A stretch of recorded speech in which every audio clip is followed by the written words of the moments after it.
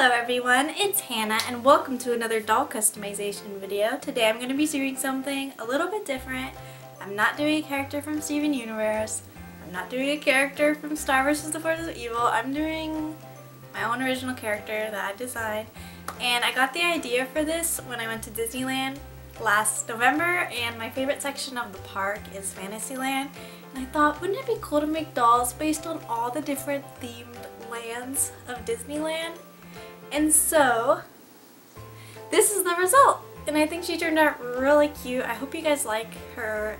I don't really expect this video to get a ton of views because it's an original character, but thank you to everyone who's watching, and don't worry, I am working on a Steven Universe character right now, so that video will be coming out fairly soon. And yeah, bye!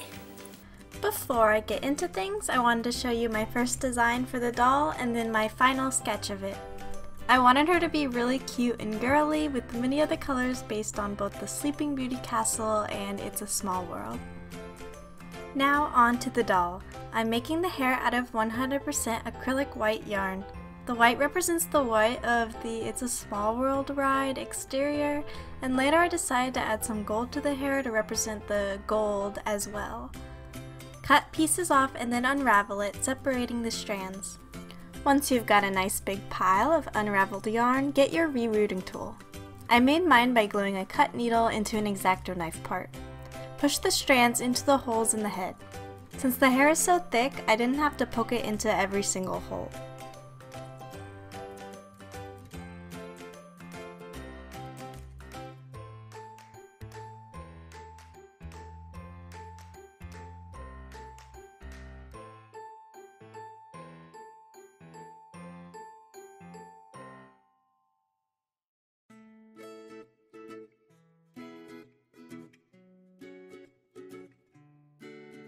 Once all the strands are in place, cut it to the length that you want and then lightly brush it to make it a bit more fluffy. Now for the face up. First, remove the factory paint using 100% acetone nail polish remover. Dip a Q-tip into the nail polish remover and then rub off the face. Then put nail polish remover on a paper towel and wipe the whole face.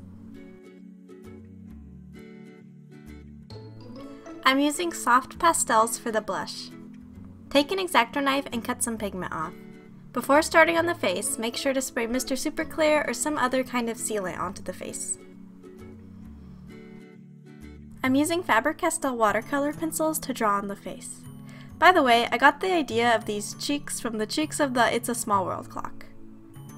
Start with the light color when you're first beginning the face so that it's easier to erase. It's basically the equivalent of a sketch before the outline. Once everything looks good, add color. I'm going to use blue and pink for the eye color. Remember to spray the face with Mr. Super Clear or another sealant somewhat frequently. Also remember to wear a mask and do it in a ventilated area. Keep building up color and adding darker colors.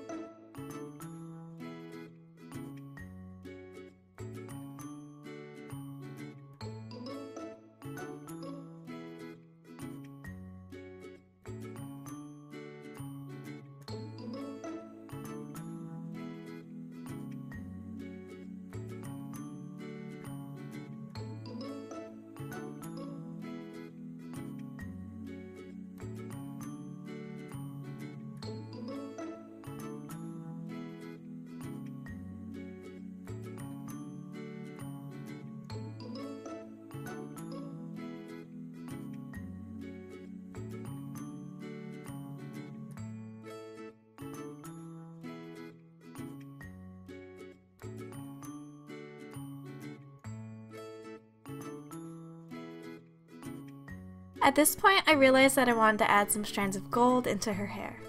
I'm using embroidery floss. Then I braided her hair, which I think looks super cute.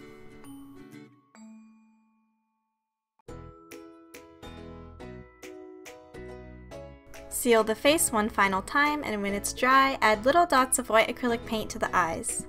Later, I'll add gloss.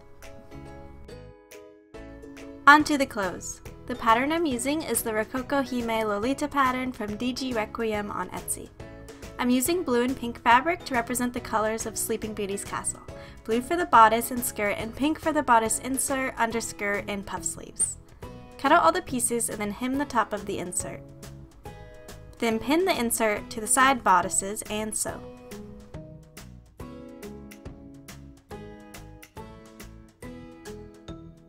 To make ruffles, I adjusted my sewing machine settings to a longer stitch.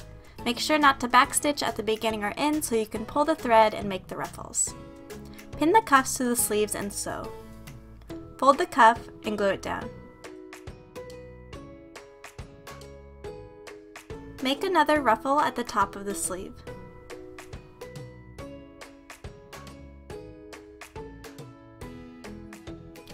Hand stitch the sleeves to the bodice and then go over it with a sewing machine stitch to secure it.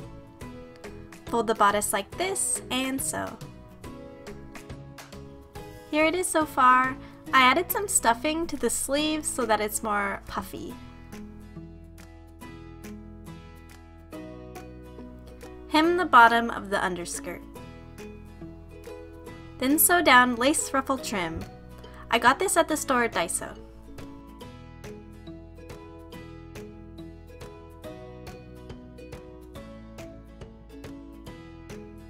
Ruffle the top of the underskirt.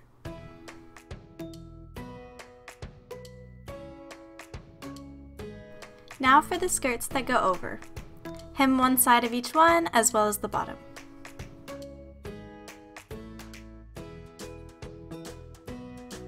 For the shiny sparkles, like those that are on the castle, I'm using this gold sheet that can be ironed down onto fabric. Print out a sparkle outline and cut out the inside with an X-Acto knife. Then trace the pattern onto the gold sheet. Once there's a bunch of gold sparkles, iron them on. Then make ruffles at the top.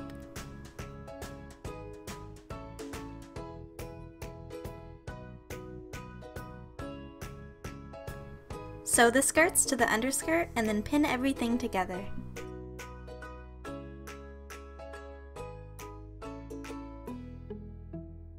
Sew the bodice to the skirt and also the back of the dress, but leave an opening for the Velcro.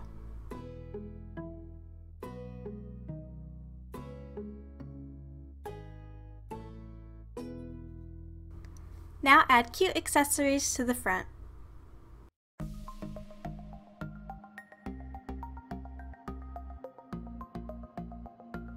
For the Minnie Mouse ears, take a headband from an Ever After High doll and cut off the accessory at the top.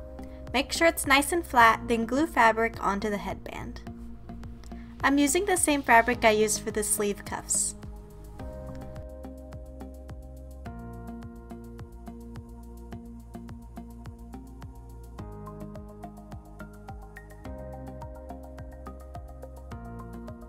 Here it is. It's okay that some of the blue shows through since it will be covered up.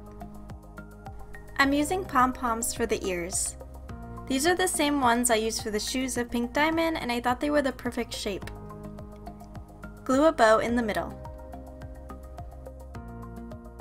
I wanted more accessories, so I picked out some gold ones. Add gloss varnish to the eyes and lips. I also added some false lashes. Then I wanted to add some glitter to her face, so I bought some chunky glitter at Michael's and glued some hearts and stars to the sides of her face. Now I'm going to decorate her hair. For the hairbands, I'm using something given to me by a family member. It's used for making fishing lures, I believe, but I love how sparkly and pink it is. Then I glued on various flower embellishments. I got these at Daiso.